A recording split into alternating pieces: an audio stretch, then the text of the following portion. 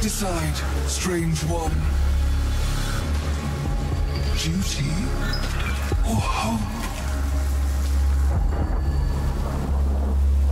Oh, cool. DLC got announced. Oh, wait. When's it due?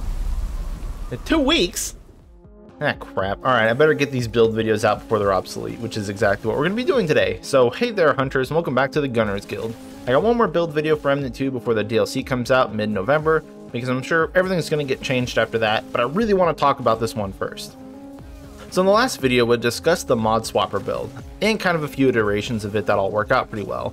But while playing around with mods, I found another mod-based build that also worked pretty dang well, but it just didn't fit the swapper archetype, and that is dots. Of course, I had already previously played a dot build, but now I can play with Stone of Malevolence, and I found a setup that actually does pretty respectable damage.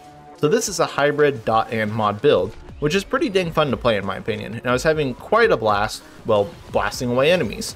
So on that note, this build I'm going to be calling Star Fuel.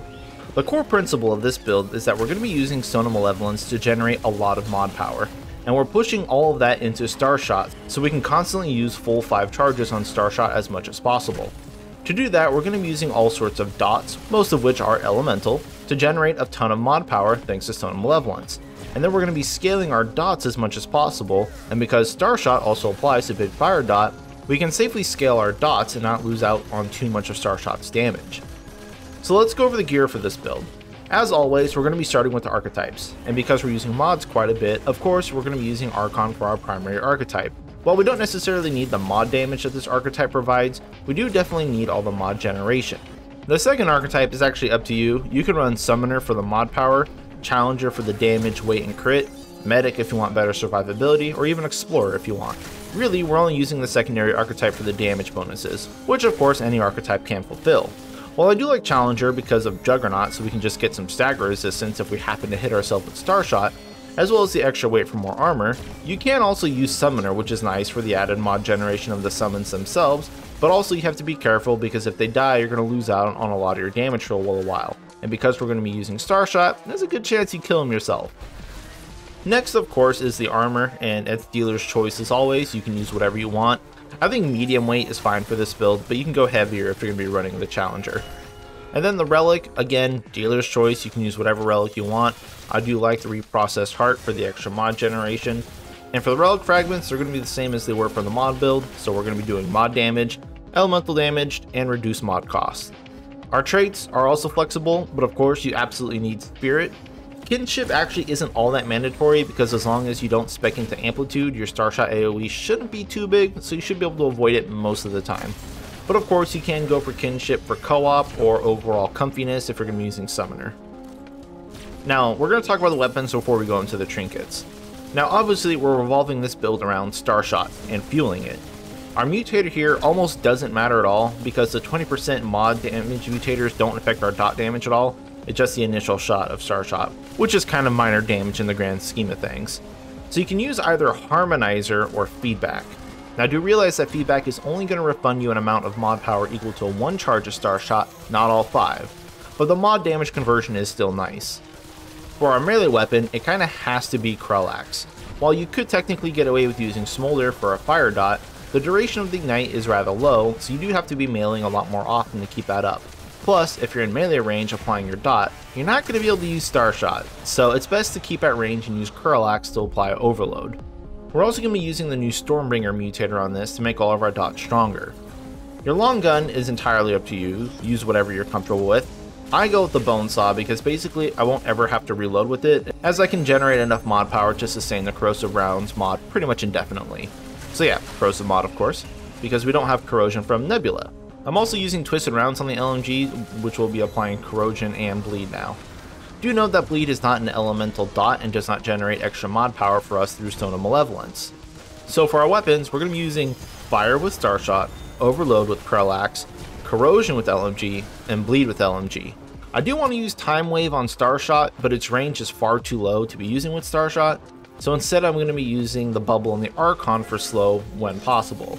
You could also technically put Time Wave on the LMG or whatever your long gun is, and use that to sustain your slow as long as you're close enough, But at the same time, you also won't be able to constantly spam it because the duration is only 7 seconds, whereas your mod's going to be up for 20, so the uptime is going to be really just kind of wonky. So again, I'm using Archon for slow. So that's kind of our weapon setup and the dots that we're applying. And with that out of the way, let's talk about the trinkets. So for now, yes, I am still using Energized Neck Coil.